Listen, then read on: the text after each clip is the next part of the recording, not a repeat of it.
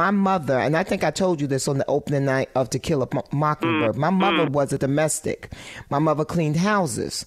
And so when I saw your beautiful version of Calpurnia and the 2018 version, Broadway version of To Kill a Mockingbird, I was so happy to see it being turned away from the white savior focus of Atticus Finch and to incorporate Calpurnia as someone who was not only the moral compass for the family, but actually was a true co-parent to those children.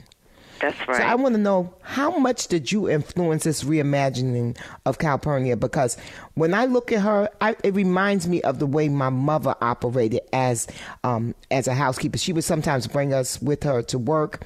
And when I tell you, she wasn't subservient. She really did crack the whip on those folks. They couldn't be under feet when she was cleaning the house. She made them call her Miss Geraldine. Like, there were rules to this game. Mm-hmm. And so it reminded me, your version of Calpurnia reminded me so much of my mom. But please tell me, how much of that did you influence? Oh, listen, Calpurnia lives in my soul, in my spirit, from how I grew up with my grandmother, who was a housekeeper. Then she was a domestic in a private home. They used to call it private home work. She was in private homes in Atlanta, Georgia, and then she went on to become the maid and the cook at a school, at a white elementary school, until she retired. So and you heard me say maid and cook, because they had to do both then. Mm-hmm. And so her DNA lives in me every day, and I wanted to honor her and honor all of those women who built this country. Amen. Because remember now, the men who run corporations, the CEOs and all the ones, even those who, if you look at the history of America, people don't quite understand that you didn't even have to be rich to have a maid.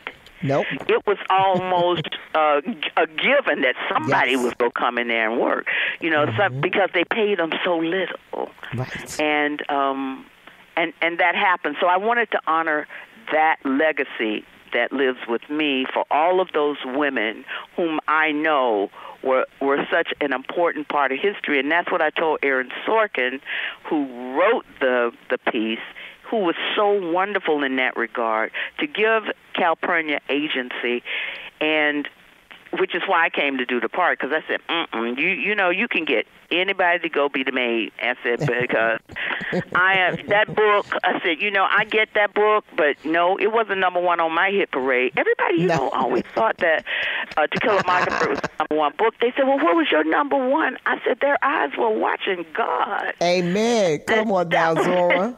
I said, that was it for me. So, and then a book called Night, Elie Wiesel's Night, about the Jewish Holocaust. I said, those are the books that live in my DNA. But I love Mockingbird. It was an incredible story that Aaron told.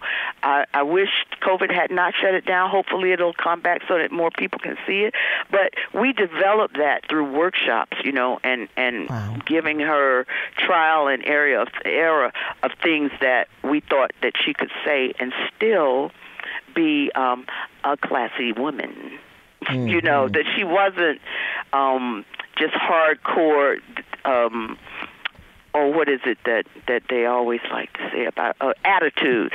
Give a great attitude. I said, oh, no, honey, that's something you all picked up. This is our reality. This is not attitude. That she wasn't just that she was the discipline of her growing up and her environment.